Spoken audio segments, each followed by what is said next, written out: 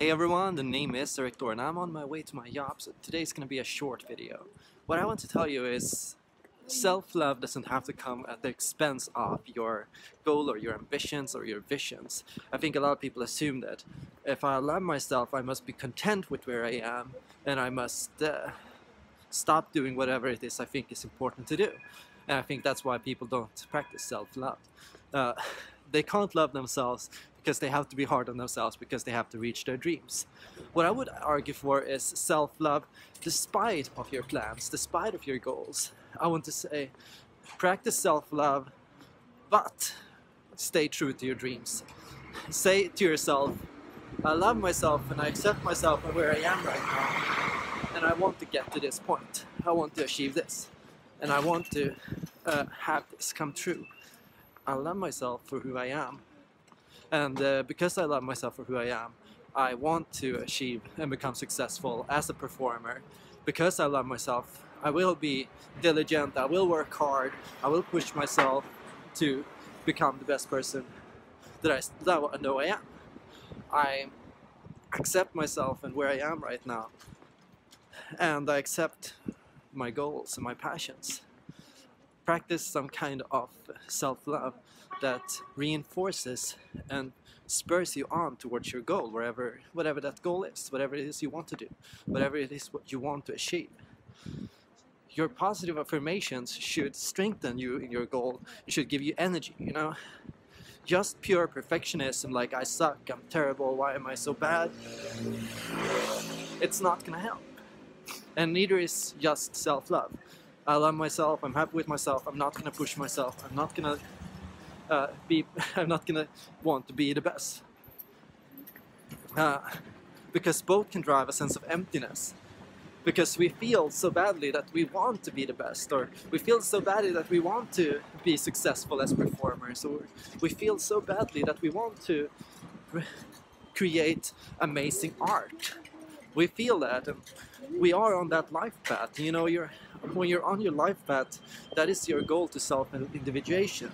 The more I study growth paths, the more I realize growth paths are entirely circumstantial. You choose your own path in life, what you want to be good at, what you care about, what is important to you. And if you think about doing it, if you dream of it, that's what your life path is. The more you dream about it, the more that speaks to you, you know. If you see yourself, dream of yourself standing on stage and singing to other people, if you dream of creating art or music, if you dream of being an inventor, like, that's what you're meant to do, that's your life path, and that's how you reach self-individuation.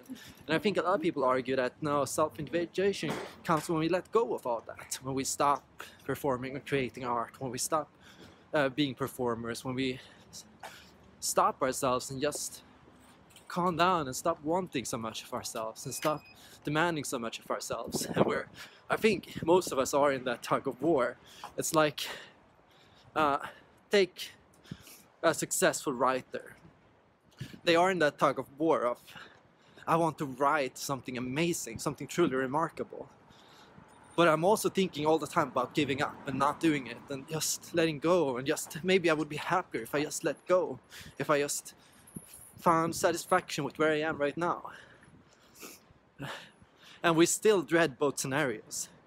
We dread becoming successful artists and writers because we dread the hate and pressure and burdens we put on ourselves when we do.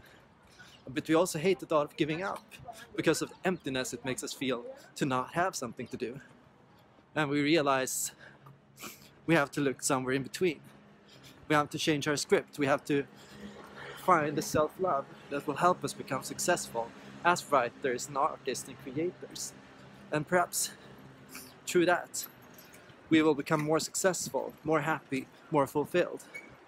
I think the one that becomes a successful writer or performer through self-hate and self-loathing will constantly feel, it will feel like having whipped yourself on the back. It will feel like stress, it will feel like anxiety, it will feel harsh, it will feel like a burden, and it will strengthen your dreams of giving up.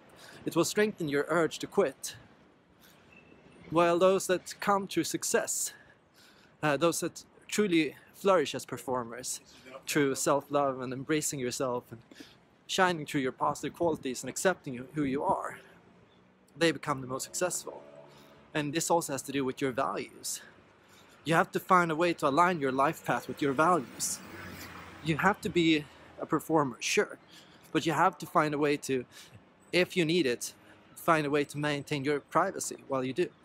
You want to become successful, but if you value modesty at the same time, you'll want to find a way to manage that modesty and to flourish and become successful through your modesty rather than despite of it.